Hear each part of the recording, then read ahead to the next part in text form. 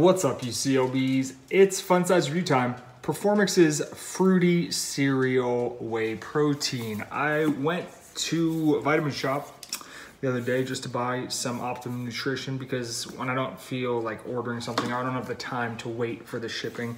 We go get some Optimum Nutrition. We usually rock with this guy right here, the Extreme Milk Chocolate.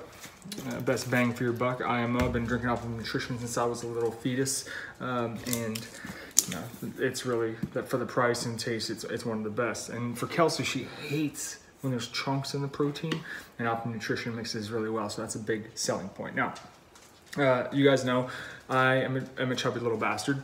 I love all things, sugary, junky.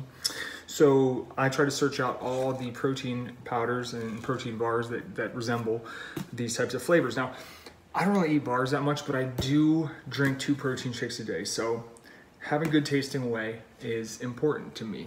Price is important as well, since like I said, I have 2 shakes a day. That's basically, 4 scoops a day, and that can go pretty fast. So I've had Performix's, I believe the flavor was Fruity Charms. It comes in the white package. I'm not sure what the difference between this product, ioWhey, and that product was. I'm not that familiar with the difference, but I will say this, price-wise, this is a huge difference. I think with my gold card at GNC, that white thing, it might have been a little bit bigger, I don't remember. It was like almost 50 bucks, which is crazy. It's crazy. No protein powder tastes that good. And unless it has like tren in it, I'm not gonna spend that much. So saw this and I decided to pick it up because I wanted to see how it compares to Ghost Lifestyle's fruity cereal whey. So macro wise, it does not get much better than this. 100 calories per scoop, 2 carbs, 22 grams of protein. It's a whey protein isolate.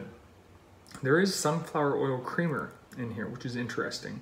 But yeah, it's pretty much just, whey isolate. So we're gonna try this one out. I'm gonna shake it up and tell you guys what I think.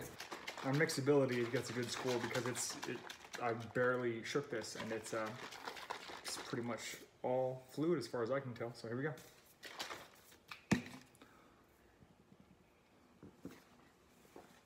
I don't have any of Ghost's fruity cereal whey on hand, unfortunately, because I would like to try these side by side because I would have a hard time telling them apart.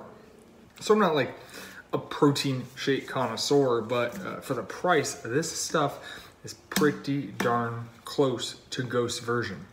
I believe this was on sale. It was $29, and you get 28 servings, so you get 1 scoop per dollar. Not really the best deal, but sometimes I'll pay up a little bit more just to get a better tasting protein, because like I said, I'm a chubby little bastard. Anyways, so you get 28 servings for $29, which for me breaks down to 14 shakes for about 30 bucks. Not the best deal, but fortunately for Performix, I do not score, I don't rate on value, I rate on taste. And in that case, I'm giving this protein a 7 out of 10. Not quite as good as Ghost version, but for the price, still pretty darn good.